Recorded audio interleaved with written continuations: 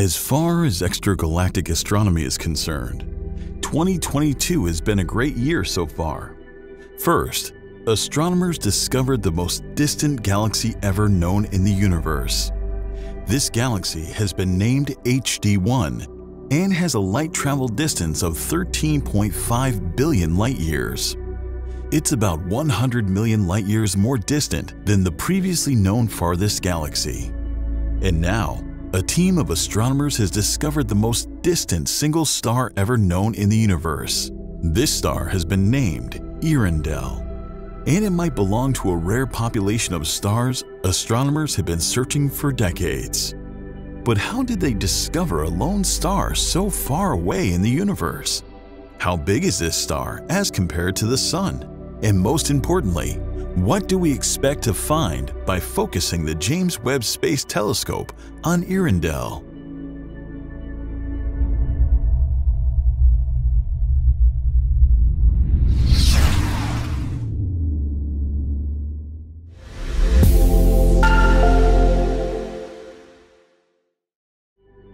Before Earendel, the record of the farthest known star was held by a blue supergiant named Icarus.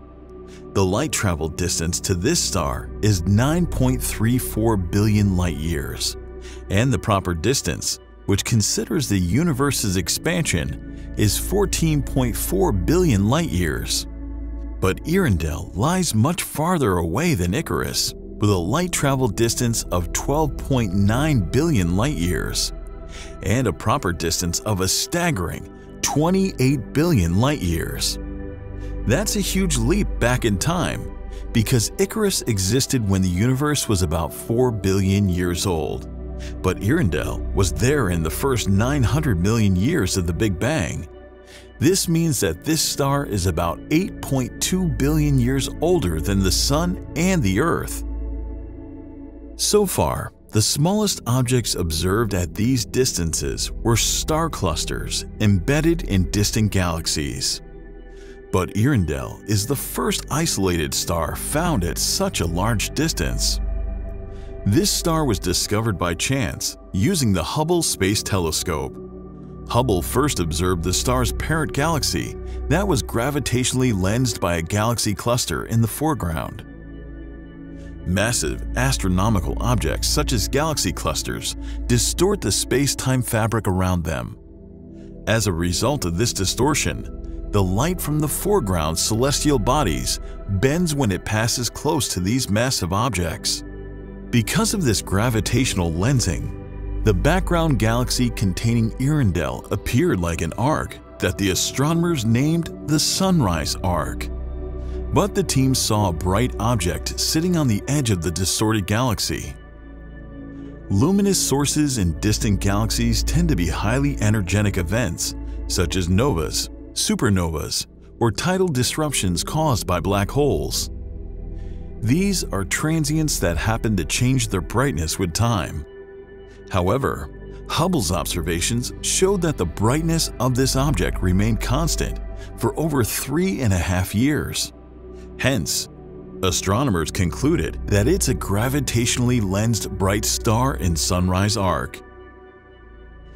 The research team estimates that Earendel is at least 50 times the mass of our Sun and millions of times as bright, rivaling the most massive stars known. But even such a brilliant, very high-mass star would be impossible to see at such a great distance without the aid of natural magnification by a colossal galaxy cluster sitting between Earendel and us.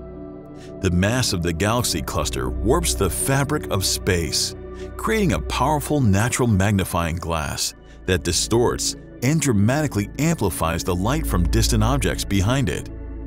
Hence, the discovery of Earendel was only possible because the star was at the right place at the right time.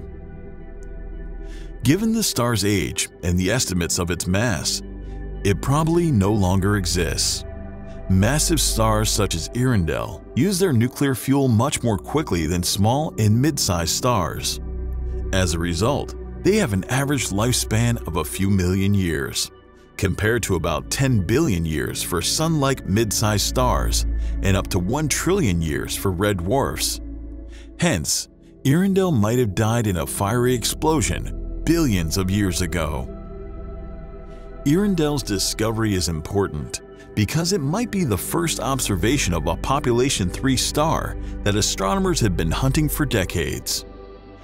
Primordial nucleosynthesis produced 2 major chemical elements, hydrogen and helium. The first generation of stars, known as population 3 stars, had trace amounts of metals and hence a low metallicity. In astronomy, any element other than hydrogen and helium is referred to as a metal. Astronomers believe that most of the population 3 stars have died by now, and the remaining ones are pretty dim and difficult to observe. They're almost impossible to be seen naturally, and most of the candidates have been found in gravitationally lensed galaxies. Unlike Icarus, a blue supergiant star, we don't really know about the spectral classification of Earendel. It could even be a binary star system. However, astronomers expect that Earendel will remain highly magnified for years to come, and powerful telescopes, such as the James Webb Space Telescope, will determine its properties. Webb's high sensitivity to infrared light is needed to learn more about this far-flung star because its light is stretched or redshifted to longer infrared wavelengths due to the universe's expansion. Accurate measurement of Earendel's brightness and surface temperature would narrow down its type and stage in the stellar life cycle. Astronomers also expect to find that the Sunrise Arc galaxy lacks heavy metals that form in subsequent generations of stars. It would strongly suggest Earendel is a rare, massive metal-poor star. Also, it's important to note that this discovery was made using the Hubble Space Telescope, which primarily operates in the optical and ultraviolet regions of the electromagnetic spectrum. Its mid-infrared capabilities can look back up to 500 million years after the Big Bang, but Webb can peer further back in time, up to just 200 million years after the universe was born. For reference, the first stars formed at the beginning of the Stelliferous era, roughly after the first 150 million years, when the universe's temperature was 60 Kelvin. Astronomers believe that Webb can surely break the distance record of the Hubble Space Telescope, and that would be thrilling to watch. Looking for the first stars and galaxies has been a holy grail in astronomy. The discovery of the first generation of stars would help us understand star formation and verify the predictions made by the Big Bang model. Also, searching for them is like searching for our own origins. As Richard Feynman once said, "The most remarkable discovery in all of astronomy is that the stars are made of atoms of the same kind as those on Earth." If you enjoyed this video, make sure to like it and subscribe to our channel for more episodes of the Sunday Discovery series.